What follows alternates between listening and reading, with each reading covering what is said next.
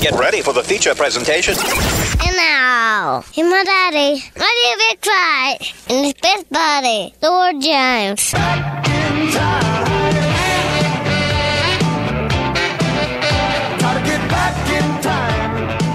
Podcast time.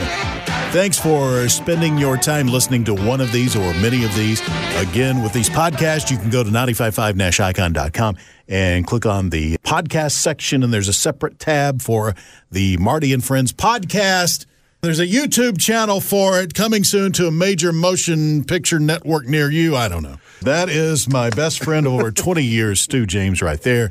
This is another one of those Super Bowl conversations, but this is not about the game. So if you want football X's and O's, this is not the podcast for you. This is a fun one, though, because we're going to relive a lot of memories for you from past Super Bowls. Here's what we're going to cover in this podcast. We're going to cover Super Bowl halftime shows from the past and really when it became the spectacle that it is, and memorable national anthems in the Super Bowls. Those two things. Again, we are covering things around the actual game. But it's just as much of the experience as everything else, right? I don't think it started out that way. Oh, well, no, it didn't start out that way because back in the day, the halftime show and the national anthems and stuff were pretty much covered by marching bands. Mm-hmm. I mean, if you go back to the 60s. Or super groups like Up With People.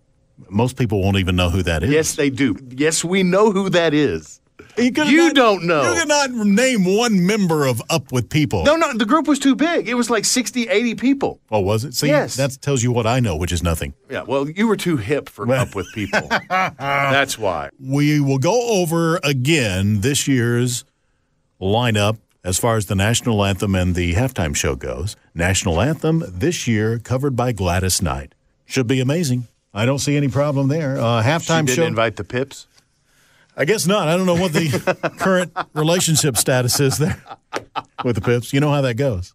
Sorry, with these groups, you know how that goes. Yeah, I know. You know, Kiss is still fighting all these years later. Yeah. Journey still not getting along with Steve Perry. I could go on and on. No, that's not. Peter Cetera really not talking with the kids over there in Chicago still. Hey, Brooks and Dunn are talking. That's all that matters. That's right. They're still talking. That's good. And, of course, Maroon 5 with the halftime show. But let's go back. First of all, we'll start with halftime shows. If you go back, the first halftime show that would have a major impact. But we're going to go back and start with 1991. This is the Super Bowl that was in Tampa. This particular halftime show featured New Kids on the Block and a lot of Disney characters, too, involved around that. But it was New Kids on the Block. Now, here's why I say it was big. New Kids on the Block, for the younger generation, especially at that point in time, they're the hottest thing ever. You know, you bring that up, and I don't really remember this halftime show, and I think I know why, because you were telling me a little bit ago that this was interrupted. Yeah, during the halftime show, and they only showed a condensed version of it because ABC news coverage had to come in with Operation Desert Storm that was going on. So they had to do a special cut-in or whatever during the halftime show. So you did not get to see all of the halftime show. That's probably why I don't remember. And I was not a big New Kids on the Block fan. So, and then there was like a lot of Disney characters. Warren Moon was part of it. So it wasn't what it is now with just a concert. It was still more of a show. Right? So was Warren Moon out there with New Kids on the Block cutting a rug? Was he getting down? Here's the great thing about this. You can go back on YouTube and watch every one of these that we're going to talk about. I want to see Warren Moon out there doing some moonwalking with New Kids on the Block. This is the Marty and Friends podcast. That's Stu James right over there. My name is Marty McFly. So there you go. 91, I want to say, is where we're going to start. Now let's move on to 92. Do you remember who it was in 92? I can't believe I can't remember who this is. The halftime show must not have been as big of a spectacle back then as it is now. This was Gloria Estefan was the headliner for that. With this particular halftime show, In Living Color, the comedy show on Fox, was one of the hottest things going on. And Fox put a special episode of In Living Color on during the halftime show, trying to draw away the younger audience from that halftime show. So that was one of the things, one of the stories going on with that. We move on to 93. This is really when the halftime show became exactly the huge, monstrous thing it is now, which for a long time after this artist did it, everybody wanted to line up and do it. So this is probably the one date that we can point at on the calendar and go, okay, this is when it became a spectacle. Yes, a spectacle. That's a good word for it, Stewart. Yes, this is the one Michael Jackson did. And after Michael Jackson did it, then the stars were all in to want to do the halftime show if they weren't before. But yeah, Michael did it, increased the TV ratings by a significant amount. Have to remember, Michael Jackson at the time, I don't think there was a bigger name, was there? 93? No. Yeah. 94 was the country year. The Super Bowl was in Georgia in 94, just like it is this year. Now, I do remember that there had been a lot, in previous years, there had been a lot of, rumblings that they hadn't had a country performer on the halftime show. So the NFL, well, they went that way with Clint Black, Tanya Tucker, Travis Stewart, and the Judds. And a slew of other people around that, too, at the end of that. But, yeah, it was a little bit of everybody. We move on from the country extravaganzas during the halftime show in 94. And I'm going to go through some of these quickly, get to some of the bigger ones, because we want to talk about the best and the worst. But I wanted to start it at really where it started becoming the spectacle. So I think New Kids on the Block, we talked about in 91, made it like this huge pop culture thing. But when Michael Jackson did it in 93, that's when it moved it up a notch. We're going to move on, though. 95, not a whole lot to talk about. It was weird. It was Patti LaBelle and a whole Indiana Jones thing going on there. So we'll just kind of keep moving on here. Taking a cue from the Michael Jackson performance in 96, Diana Ross was the headliner. Now, I don't know what it was about that one that I remember but I remember her doing that. Then you move on to 97. It was another weird one with the Blues Brothers and ZZ Top. And it's a slew of a lot. See, that was just bad. I'm sorry. That was bad. Then 98, it was a salute to Motown with Smokey Robinson, Martha Reeves, Temptations, Boyz II Men, part of that one, Motown's 40th anniversary. Nothing wrong with that because that was pretty cool. Then Gloria Estefan was back in 99 with Stevie Wonder. You go on to 2000. I'm going to start moving forward here pretty quick.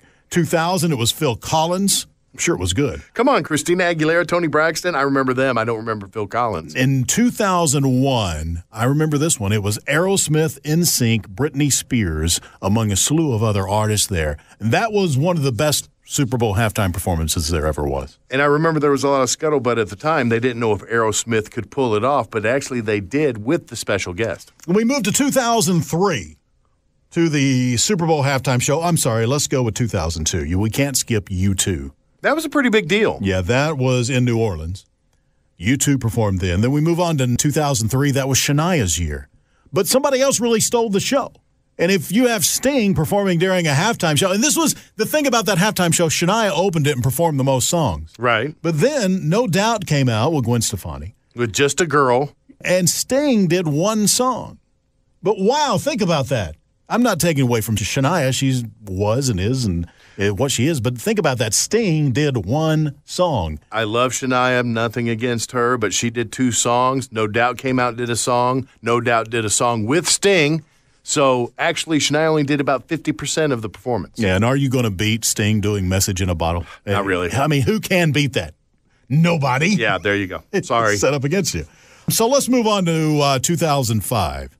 Paul McCartney, which is, again, I don't think Paul ever does a bad show. I can't believe you skipped 2004, Jessica Simpson. Yeah, I was just moving around. Well, listen, I love Jessica, but nothing about that. It wasn't memorable. Then you follow Paul McCartney up in 2006 with the Rolling Stones, which, again, it's the Stones. Can it be bad? No. It's just that iconic thing. This is when it really kicked into high gear, if you ask me, as far as stars, because you have Paul McCartney, then you had the Stones. The next year in 2007, you have Prince. Wasn't that the year that it rained in the halftime show? But it made it perfect for Purple Rain. Yes, he was. But he was out there soaking wet, and he showed he was a true entertainer. Yeah, everybody was soaking wet during that one. Then Tom Petty and the Heartbreakers in 2008. I said I wasn't going to go through all these. I'm trying not to. But then I look at these stars, and I'm like, wow. By the way, this is the Marty and Friends podcast. We're talking about Super Bowl halftime shows. 2009, it was Bruce Springsteen. Let's move forward a little bit for the sake of time. Okay. Beyonce in 2013 was a much-talked-about show. Just because of the controversial aspect of it. The fact that she was a little bit militant with her dance stuff and all that. But it was a good show. It was. You were at my house. Yeah, I was. Actually, you've been at my house during several Most of these. Are you going to be there Sunday? Yes. Okay, we'll continue. You've got the biggest TV. You have the biggest TV, I know. I skipped Madonna in 2012. So a lot of people would like to skip Madonna in 2012. Bruno Mars in 2014. See, he is the perfect halftime entertainer. He is so versatile. He did. I think he did a wonderful job. Yes. Then you had Katy Perry in 15. In 16, it was Coldplay, Beyonce, Bruno Mars, part of that as well. Then here we are at 17 last year, Lady Gaga, who did a wonderful job. That wasn't last year. Hang on, I'm in 2000. Yeah. Last year, I'm sorry, I get confused. There's so many. That was 2 years ago, Lady Gaga. Last year, Justin Timberlake. Again, nothing wrong with Justin. People were talking about it because of the controversy with Justin and Janet Jackson, which I skipped over. What year was that? I totally skipped over the Janet Jackson year. He had been in timeout since the Janet incident back, I think that was 2005, was it? Wow, I'll have to go back. I can't believe. I was trying to get ahead. You skipped over a few. I was trying to get ahead on time. Yeah. And I skipped over that. I'm going to find out what year that was, though. 2004. That was the Jessica Simpson one, though, we skipped over. Yeah, okay. Makes sense. So anyway, Justin Timberlake comes back last year, did a wonderful job. So he had been in timeout for that long. Mm-hmm. Yeah, well, it's a price to pay when you upset the people. Yeah, well, I don't blame him. Here's the cool thing. You can go back and watch most of those on YouTube if you want to refresh your memory, right? Mm-hmm. I don't know how good this one is going to be coming up this year with Maroon 5. I think it'll be okay. I think it's the best when they pair a group like Maroon 5. And, for instance, if they could have got Mick Jagger to show up for this one, that would have put it over the top. When they do those pairings, like when Sting came out, with in a bottle, with no doubt. That's one of those moments, right? Mm-hmm. And you just can't. I mean, that's the moments people talk about, and because you have something for everybody. So, don't know if one of those moments will happen this year. We'll have to see. Now, let's get into the best and the worst. If we had to rank these out, because several people are doing this right now, and it's a matter of opinion, obviously. But as far as Super Bowl halftime performances, I think you have to just stop for a moment and you have to think, which ones stick out? Which ones do I remember the most? And of all of these, because I've been watching Super Bowls since I was a little guy. And he is quite old now. Shut up. We're not talking about that. Anyway, Michael Jackson. That one I can still remember vividly, his performance. Michael Jackson did the Michael Jackson thing with this, and here's what I'm talking about. First of all, he had some people pop out high above the scoreboards that looked like him. Mm-hmm. This is way up in the air.